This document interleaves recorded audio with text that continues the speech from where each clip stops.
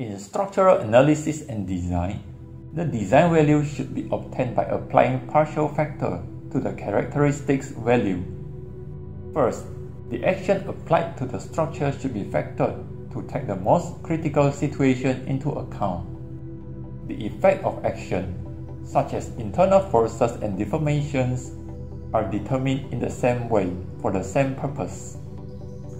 The material properties and geometry of structural elements are usually made unfavorable to include the effect of deviation from the characteristic value.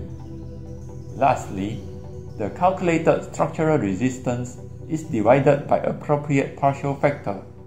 By doing so, the design becomes more conservative and safer.